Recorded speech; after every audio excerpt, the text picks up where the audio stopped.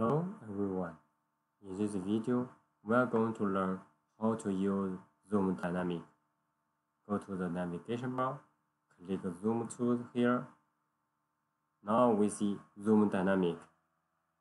So to use it, we have to have small objects like here, and we also need the big object so that we can do a zoom in. Later, we are going to use Zoom Dynamic to zoom this small area. So go, click Zoom Dynamic. Now we see a rectangle. Left click, move to left to change the size of the rectangle. Left click to stop changing, and then move it to somewhere.